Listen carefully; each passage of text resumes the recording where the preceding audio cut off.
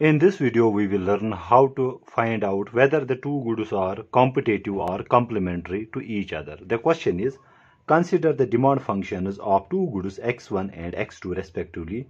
Demand function of good x1 is equal to p1 raised power minus 0.7 times p2 raised power 0.2. This is the demand function of good x with respect to price of good 1 and price of good 2. And demand function for good 2, that is demand function of good x2 is equal to p1 raised power 0.46 times p2 raised power negative 0.4. Where p1 and p2 are the price elasticities of x1 and x2 respectively, we need to determine whether two goods are complementary or competitive. Okay, so two goods, say we have x1 and x2, are said to be competitive, or what we call the substitute of each other, if cross price elasticity between them is positive. Likewise, two goods, say x1 and x2, are said to be complementary to each other if cross price elasticity between them is negative. Okay, so by cross price elasticity we mean simply cross price elasticity of demand measures the responsiveness of demand of good x1 to the change in the price of good x2, keeping the price of good x1 constant.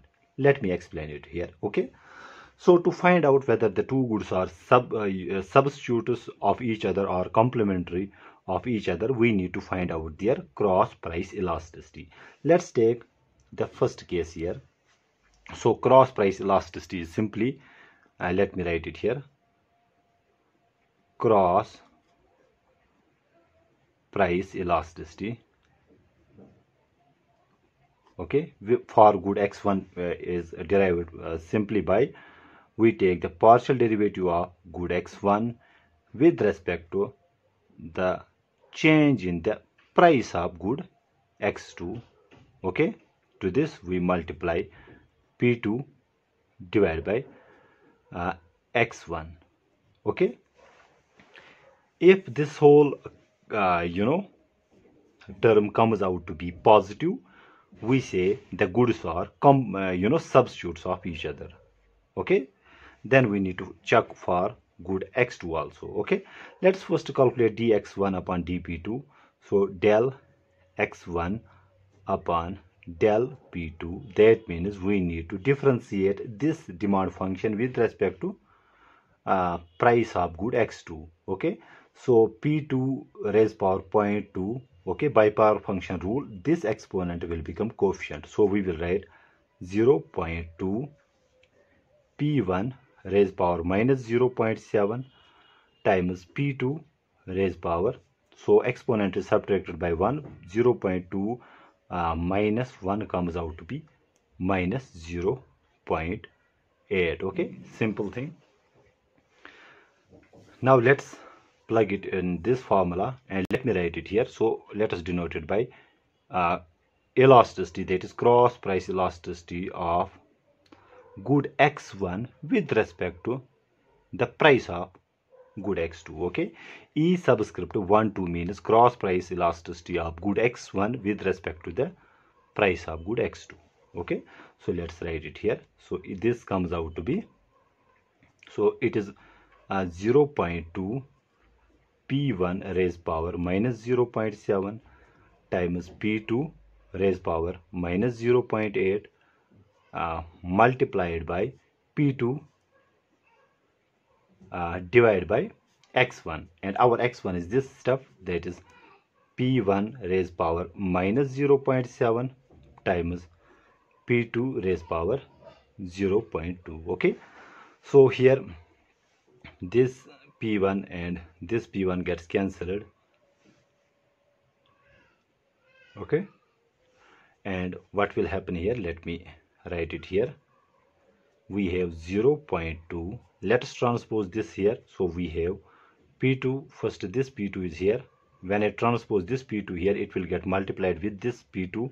So we have here p2 raised power 0.2. when I transpose this to denominator, its exponent sign gets changed, it becomes p2 raised power plus 0.8, and you can see here it becomes 0.2. okay, then we have p2 divided by, so here bases are same, we can add up the exponents, and exponents adds up to 1, so we get only here p2. P2 gets cancelled, so we get E12 comes out to be 0.2, which is indeed positive. That means good x1 and good x2 are what we call the competitive goods. That means they are the substitute goods. Likewise, we can calculate the cross price elasticity, and let me write it here. Cross price elasticity between the demand for good x2 with respect to the price of good x1, and simply it will come out to be change in the demand for good x2 divided by change in the price of good x1 times p1 divided by x2. Okay, let's calculate it here. So del x2 upon del p1 means taking derivative of this function partially with respect to p1. So exponent becomes coefficient, so we have 0.6. Then we have p1 raised power 0.6 minus 1 by power function rule, it becomes minus 0.4. Then we have p2 minus 0.4. okay, so this is this stuff times p1 divided by x2. Again our x2 is this stuff, p1 raised power 0.6 p2 raised power minus 0.4.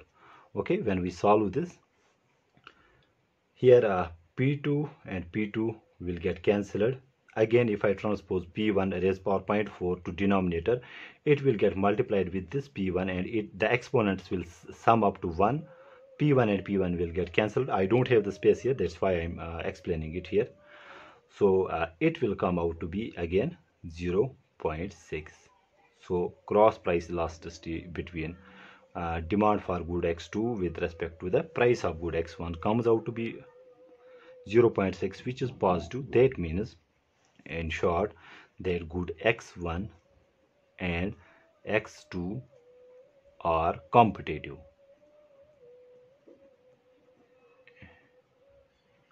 Okay, if this came out to be negative, then we would say that the two goods are complementary to each other. Okay, since the cross price elasticity